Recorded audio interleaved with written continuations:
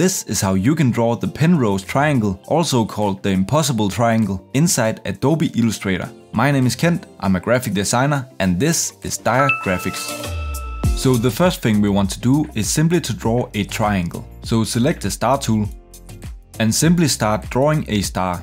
But while holding down the mouse button, click down on your arrow keys until we have a triangle.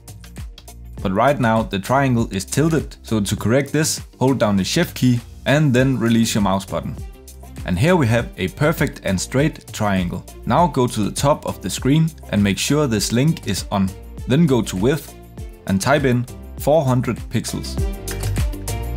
Then go to the selection tool. And now we need a lot of copies of this triangle. So go to edit, go to copy, then go to edit again and select paste in front. And as you can see, the shortcuts is CTRL C to copy and CTRL F to paste in front. And to make the video a little bit quicker, we'll be using these hotkeys for the other triangles. But for now, select paste in front. This means we now have a triangle in front of the first triangle. So now with the top triangle selected, hold down the shift key and with the arrow keys on your keyboard, move the triangle 5 times to the right. 1, 2, 3, 4, 5. So now with this triangle selected, click CTRL C to copy and CTRL F to paste in front. And do the same thing for this triangle. So hold down the shift key and move the triangle 5 times to the right. 1, 2, 3, 4, 5. Now select all the triangles and remove the fill so we only leave the strokes. Then select the first triangle and do the same steps but for the left this time.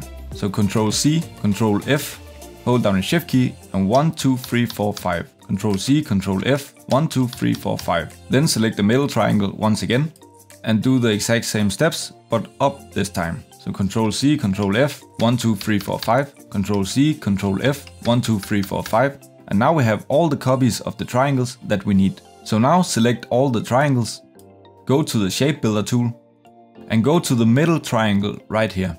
So now count 3 shapes to the right side. So 1, 2, 3. And while holding the cursor on the third shape, hold down the Alt key to get a minus sign next to the cursor and simply delete all these shapes. Then go back to the middle triangle and do the same thing for the left side. 1, 2, 3. Hold down the Alt key to subtract and delete all the shapes from here. Now simply delete all these excess parts sticking out of the triangle,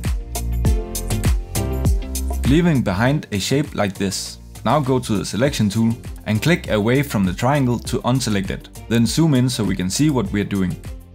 Then grab the line tool and draw a line from this anchor point right here to this anchor point right here.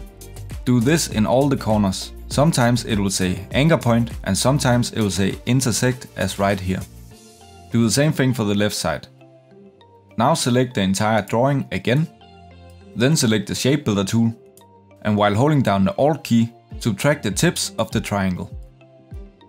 Now go to this corner right here and this time we do not hold the Alt key while building our shapes because we want to add to the shapes and not subtract. So make sure there's a plus sign next to the cursor and start drawing like this all the way up to here and from here down to here. Then from the tip right here, so down to the corner right here and inside the triangle right here. And one more time from the tip right here, move to the right and move up. So this is the shape, but we are not entirely done yet, so keep watching. Now go to the selection tool and while having the entire drawing selected, make the shapes a fill instead of a stroke. So click the swap button right here. And as you can see right now, this doesn't look correct. And that's because we have a lot of triangles inside the middle of the shape from when we were building the shapes in the beginning. So delete all these triangles one by one. So click delete, click delete. When all the triangles are deleted, click the left side and give it a light color. Then click this shape and give it a slightly darker color. Then click the bottom shape and give this shape the darkest color.